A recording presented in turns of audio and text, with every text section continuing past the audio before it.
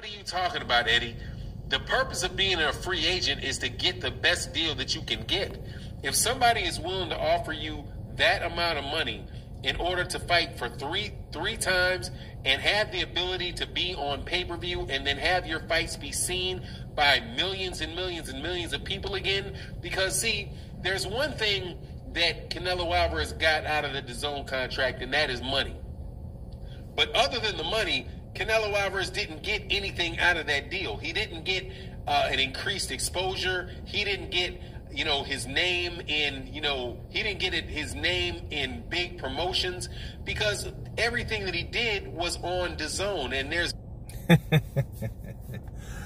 those are the words of Fanon once again, as he was countering the idea of why it's not a good idea to diss the DAZN deal. Now, he said that Eddie Hearn thought it was a bad idea because it defeats the purpose of being a free agent signing a 3-fight deal, which in fact it does. And Fanon was like, well, that's the reason why you want to be a free agent, so you can get the best deal for the most money.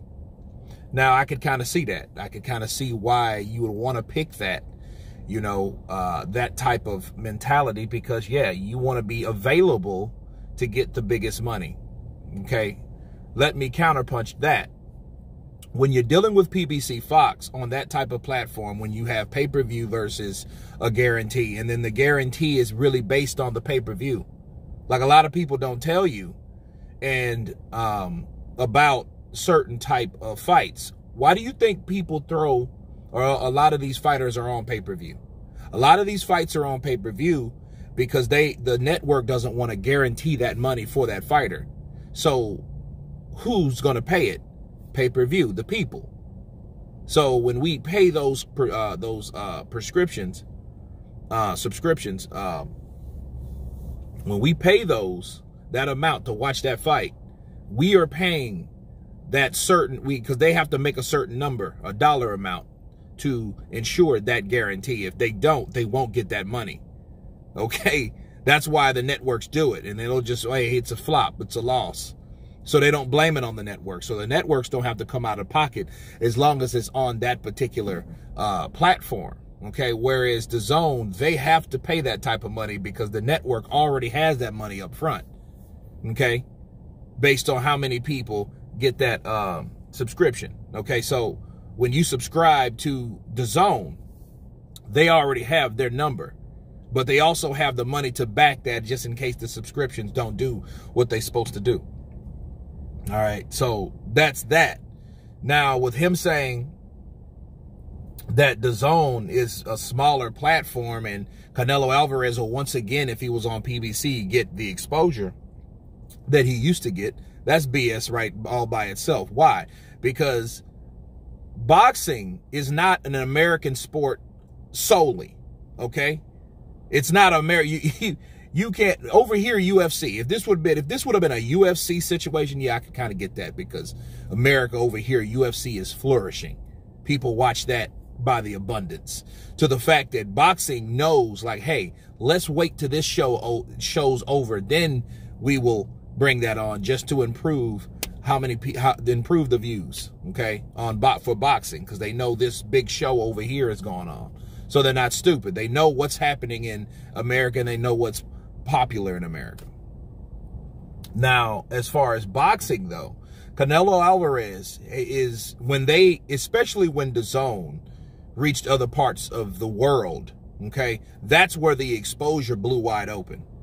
Okay, so Canelo, he became a star like Joshua, because now at this point, people are seeing Canelo based on the amount of UK fans that are UK fighters that he's beaten. He's creating UK fans. Now he has a UK promoter, okay, that goes everywhere from Dubai to Saudi Arabia to Europe to Spain, okay, to the US. He's all over the place. All right, so that type of exposure is needed, okay, and compared to an American-based pay-per-view, which a lot of times, if you look at PBC and Showtime, people on the other side of the pond, as you guys know, it's hard to even find. If the UK, if BT or Sky Sports don't pick that up, you're not going to see that fight from Showtime.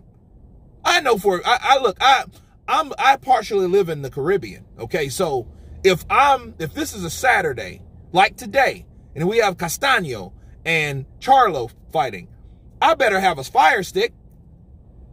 You know, because they have like De Lancer or stuff like that in cable companies over there, De Lancer or whatever. They have those, but that's not already, they're not guaranteed to pick it up unless maybe Castaño, because he's from Argentina, maybe they will have it. But this is, if this is Tank versus another American fighter, I might not see that. And I sure as hell can't get Showtime over there. So yeah, those type of problems happen because we don't have that type of, Showtime is an American-based network. And you can't watch that. You would have to find something somewhere else, or probably look at it illegally, God forbids, right, to watch the fight. So how can you say Canelo going back on PBC, Fox, for a 3-fight deal would be good? You know what I mean? It won't be.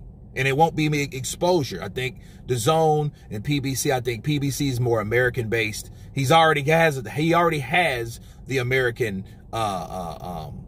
fan base. Okay, he doesn't need the Americas. He doesn't need Canada, US, and Mexico. He's Mexican. Okay, so he has Mexico, and he's been fighting in America for how long? 8 years. So he has that already. So he took that fan base, which Fanon doesn't understand, and moved it over to DAZN. Okay, that was the whole thing. You had big stars that went to this platform, and this platform, DAZN, which a lot of people on the PBC side wanted to ignore, right? Couldn't ignore anymore. Okay, and then like I said before the last video cut out, Deontay Wilder was offered a deal on the opposite side from DAZN. Now, I think he should apply that mentality of Deontay Wilder taking the DAZN deal or being a free agent, because he could took the best deal. And that was the best deal for him at the time. Not what he's doing now, fighting Fury and accusing Fury of cheating and all this, and everything went south, and now Fury looks like he's trying to get out and get out of the fight and all that. It's a lot of drama, right? And he took the wrong deal, you know, so he could have fought for the undisputed. Now he's only fighting for the belt that only he had. He's fighting to get his own damn island back. But he was offered over $100 million because he was a free agent. He decided to go back. And that network dropped him as soon as he had that first fight with Showtime. And that was against Dominic Brazil. These are facts, people. So that's what that is. And I know he was trying to compare Canelo's offer from Al Haymon. Well, Canelo was already getting a shitload of money. Deontay Wilder was not. Okay? However, the DAZN deal upped his value because they offered that to him. So he can't say he was never offered a $100 million deal. So people will take him seriously. But if you're brainwashed into the same platform and the same mentality and you go back to the same thing, that makes you insane. Insane because you're doing the same. Okay, so I know what he was trying to convey when he was trying to compare Canelo Alvarez to Deontay Wilder. Okay, the deals are too different. You know, they were crossed over like this. But Canelo Alvarez is not after money per se, because he's made millions of dollars. Okay, and he's going to make millions of dollars. That wasn't guaranteed for Deontay Wilder when he was offered that, or for him declining that deal. Okay, because that wasn't his thing at the time. Even though he's doing well, but he could have done a lot better from DAZN if he would have had faith in DAZN. But anyway, that's me counterpunching this $100 million deal with Canelo Alvarez from Al Haymon. You guys tell me what you think. Of course, please subscribe. And you guys been Counterpunch.